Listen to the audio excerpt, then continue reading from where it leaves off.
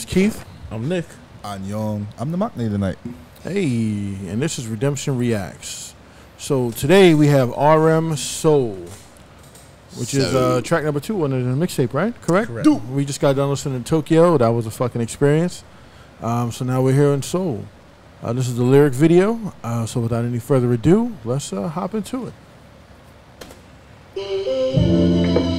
Ooh. Shit. These shots is crazy.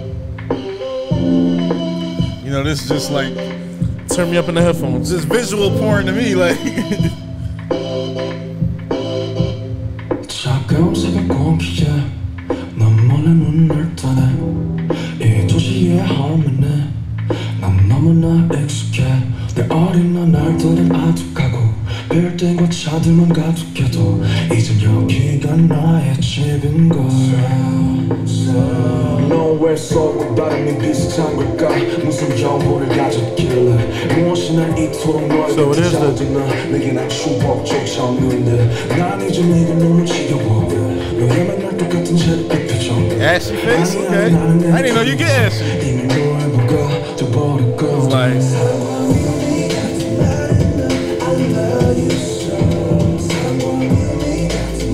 that I love you so.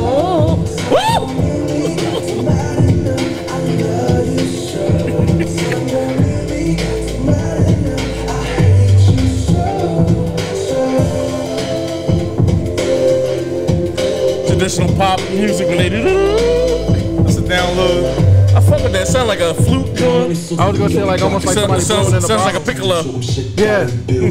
역하든 아닌 듯한 삶의 향과 따뜻한 척하는 차가운 공원들 늘 헤매야 하는 사람들과 너만은 하늘 품는 한강들과 혼자 하는 Found out niggas gonna be downloading this whole album. 큰 애들과 좀 늦어버린 친구들은 툭하면 떠나겠다 해난 끄덕거려 보지만 웃질 못해 너무 인정하기 싫지만 이미 난 널 미움과 그 역겨움까지 다 사랑해 전기천의 비린내를 사랑해 선의도의 쓸쓸함을 사랑해 돈만 있으면 살기 좋다 Start shouting out hoods. I was about to say. She's like, you ain't even from this song, bruh. I was like, yeah.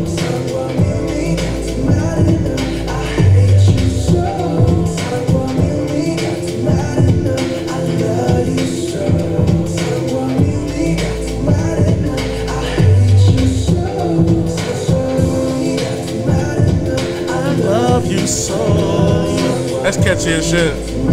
That I hate you so. Give RM more singing for it. Oh man.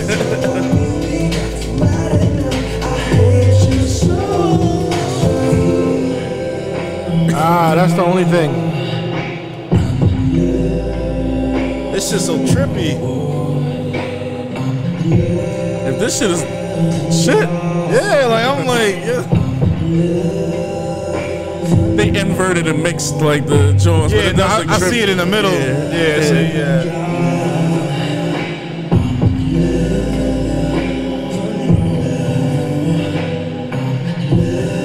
I feel like I'm on Space Mountain. That's crazy. Star Fox? Like, this is turned into a 64 game.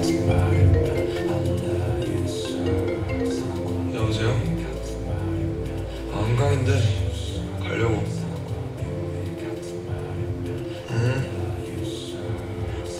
He was like, put that on everything.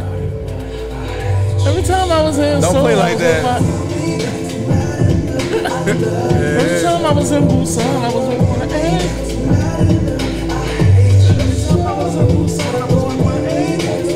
Every time I get close, I said I was with Jim.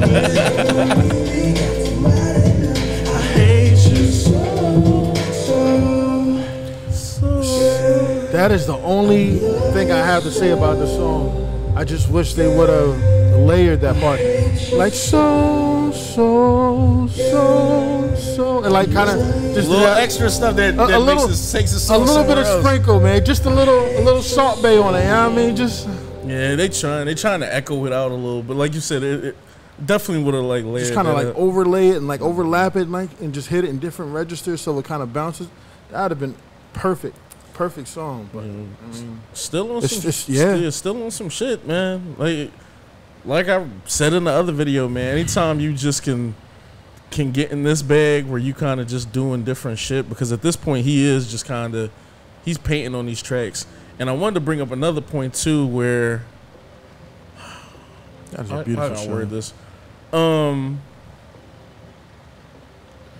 Remember, sometimes we have conversations outside of like React, and we talk about this is a safe place.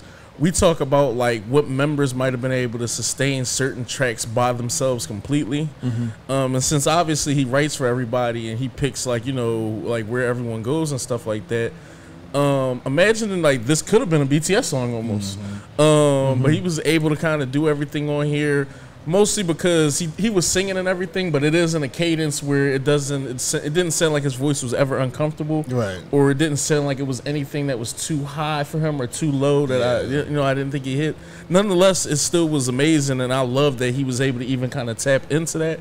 But now the wheels are just turning in my head with like his projects in general and just like his pen, because it was almost back to what you were saying and shit. The whole like being able to dictate where you go on tracks, where someone else goes on tracks, and everything else and shit like this. But this would have been basically drawing the plays. Yeah, because now I'm thinking like this song was amazing too, by the way. But now I am low key thinking about damn how JK would have sounded on the on that V.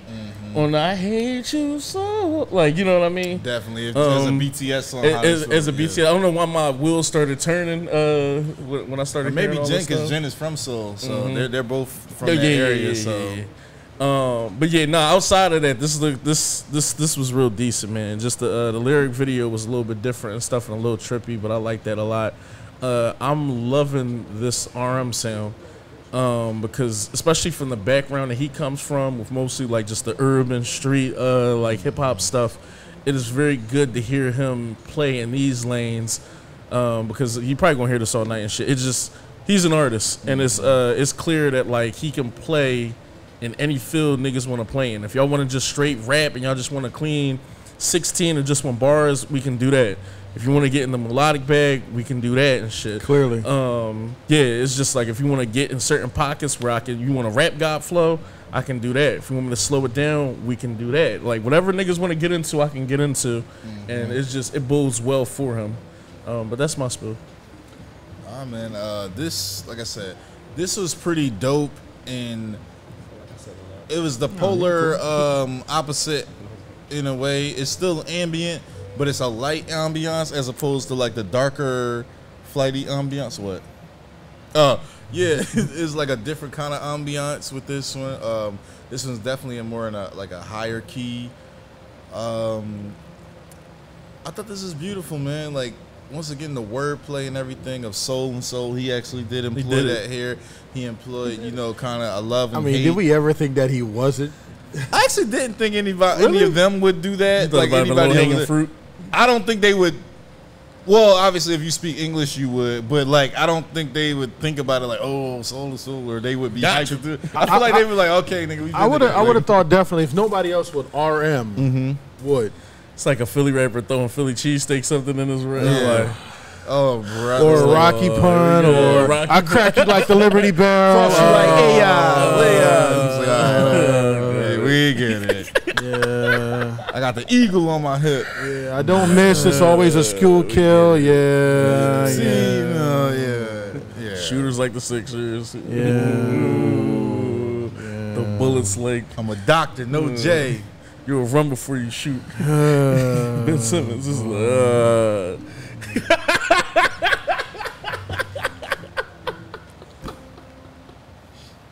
You just made me hate Philly rappers. They're nice people here. Yo, them Philly puns are crazy. They're fucking crazy. Tasty cake, butterscotch, your crimpers. Like, okay, take his microphone.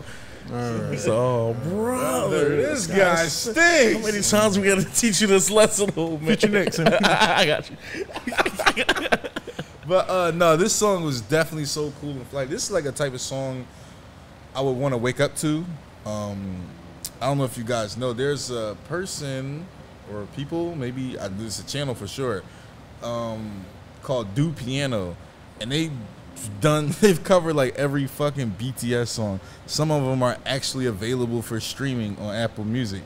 And I think that might have They been pianolize them, right? I think that might have. They like to make them piano versions. straight up piano I think versions. that's Yeah. the channel I was on when I used to listen to the Blood, Sweat, and Tears piano versions. Yeah, I think I heard the Blood, Sweat, and Tears. I think I heard I Need You, man. Yeah, and I think I've heard I the think I I Need heard that You one on too. there too. That's It's the literally same what I thing. wake up every morning to I Need You, to the I Need You piano version. It's just so like tranquil and it helps me get my day started.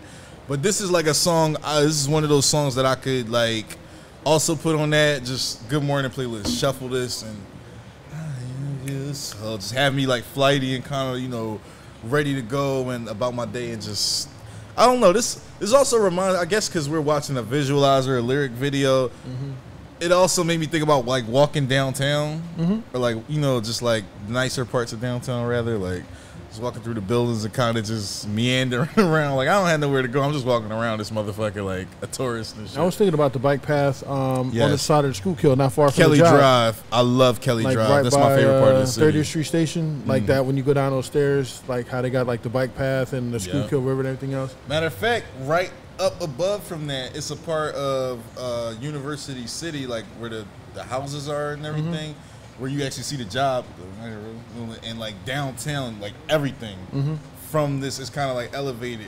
That's another place I imagine just sit. Somebody just sitting there on a blanket eating a fucking sandwich or some shit. Oh, the one on the parking garage? No.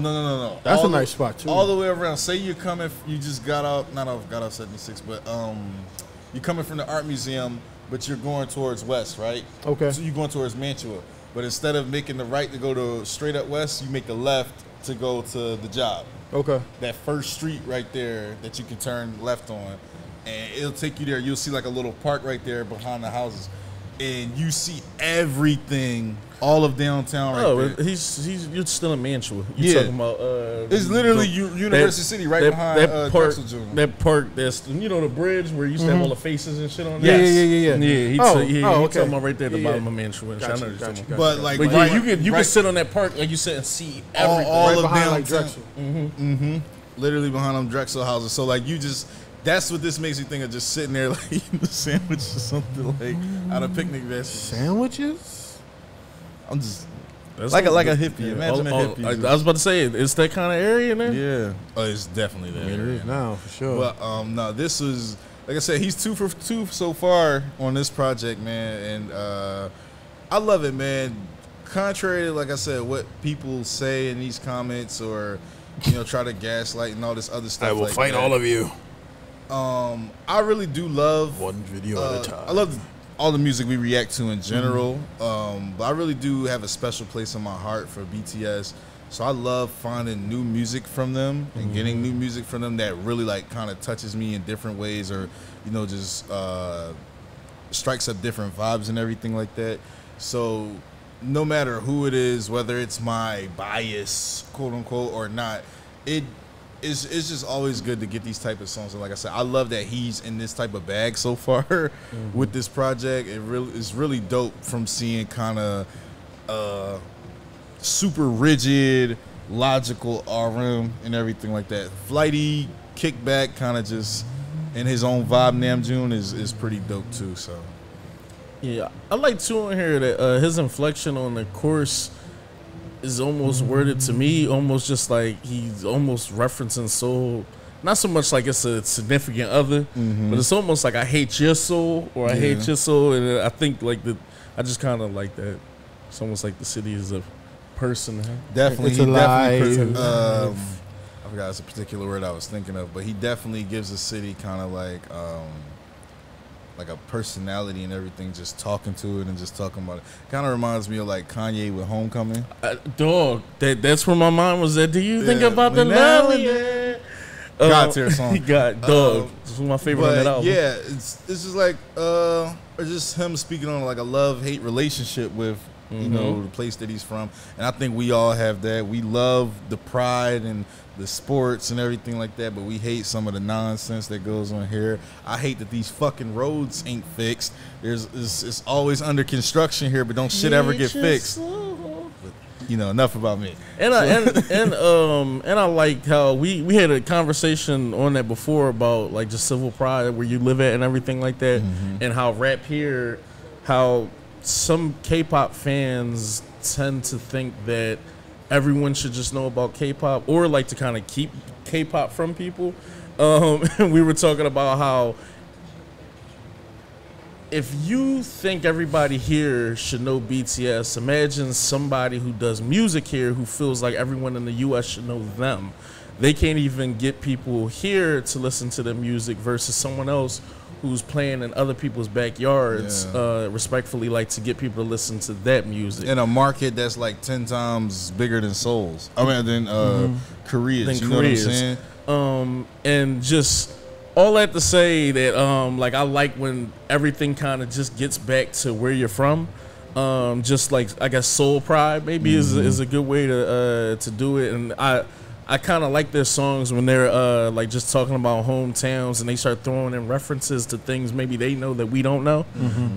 And this song is just kind of like one of those other songs that seems very personal, and I like that a lot. I thought the song was really good, but as good as it was also off-putting, because if you told me, hey, yo, the first 2 tracks of an RM solo CD are going to be like 2 vibey ass tracks that you want to just put on a late night drive and just cruise the boulevard with, I'd have probably called you a liar and told you to go fuck yourself. But like, dude, I'm just spreading good information.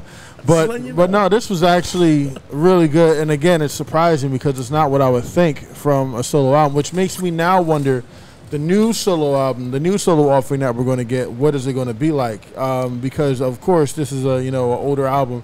He's grown. He's been through more things. He's seen more life. He's been through more hard times, more frustrations, more good times. So those things are always reflected in music, just like they would be reflected in any writer's writings or poems or, scripts or whatever. I just kind of can't wait to see what life has given him to reflect to us as far as the music aspect of it. Yeah, but back to this song specifically, amazing song. I think you heard me in the beginning of the video. The only issue I have, and it's not even really an issue with me being nitpicky, is just I would say would have kind of like overlapped and overlaid, and that's played with the soul a little bit toward the end. Just kind of like give different voice inflections and let it bounce around to left and right in your headphones or in your speakers. But the video is crazy. I don't think the video, even though this is like probably a fan made video, I don't think it is though, because that looks like actually him in the car. But even though it could be a fan made video, I don't think it could have encompassed the song any better. If it was an official video, I don't think it could have done any better if it was an official video. This was just spot on. It gave soul personality. It gave soul a pulse. It gave soul a heartbeat. It, kind of like Nick was saying, it made you feel like, along with the lyrics, that soul was a person that he was talking to, that he was writing a love letter to, that he was speaking intimately to, that only him and soul know about. It's just, I love those things because they kind of peel back the facade of what you think your favorite star is, what you think, how tough or how meek or how whatever they appear to be in front of the camera or on stage or whatever their persona is.